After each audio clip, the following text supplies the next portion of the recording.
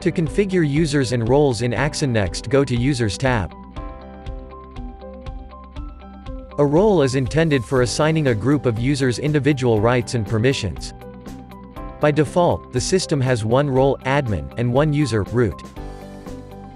Administrators have permissions to configure all components of the video management system. To create a new role, click Create Link button at the end of the System Roles list. The new role is added in the system with its properties displayed on the right side. Enter a name for the role in the corresponding field. Select the PTZ control priority. There are several options for the map management control: View Only, View, Move and Scale, and Full Access.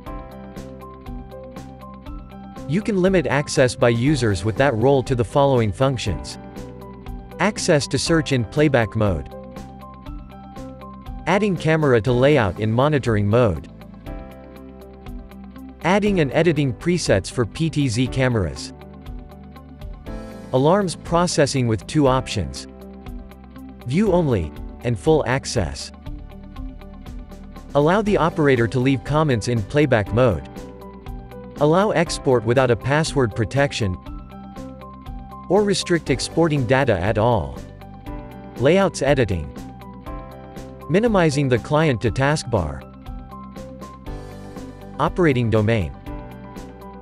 Assign permissions to access via web UI, cloud service, and mobile apps. Access to view captions or titles on the video footage. Show faces. If you disable this feature, all the faces on the video footage will be masked. Access to the system log. Unlock camera context menu button. A permission to view masked video in playback mode. Configure access rights to the settings tabs and to system error messages. Access to manage the archives in your system. Configuring detection tools.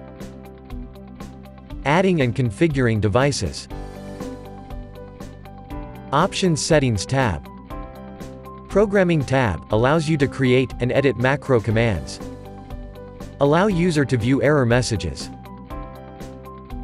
User permission settings. Permission to access the Layout tab. If you need to grant the users in this role permissions only for a certain period of time, select a time schedule from the list. Configure access to video wall management by setting permissions for each server individually. You can also set the rights for accessing devices and archives. It is possible to configure group rights for accessing all devices and archives of a particular server, or configure each of them separately. With no access level, user cannot access the device at all. With live in armed mode level access, viewing live video is possible only when camera is armed. Playback mode is not available. At the live level, live video from the camera can be viewed whether armed or disarmed. Playback mode is not available. The live and archive level adds permission to playback mode. With live, archive, control level, all video surveillance functions are available. The live archive control and configure level adds control over any settings of the camera. You can also configure the microphone and PTZ access for each camera in your system. Access levels of microphone include three options. No access, when user is unable to receive any sounds from the camera. At the live audio level, camera audio can be received when live. Live audio and archive allows the user to receive the sounds in playback mode.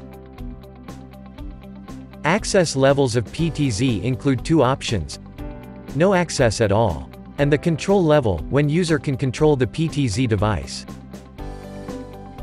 When the role configuring is complete, you can save changes by clicking on the Apply button.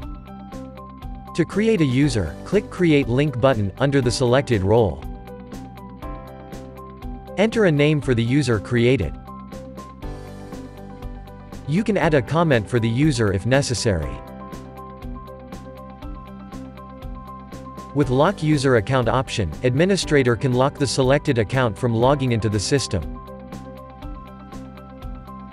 You can also assign the user account to any existing role in your system, and enter the user's email address.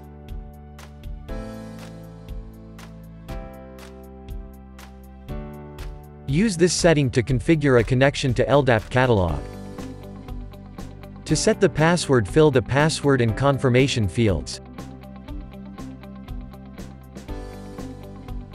If you want to limit the number of connections for a user through mobile or web clients, specify a maximum number of connections.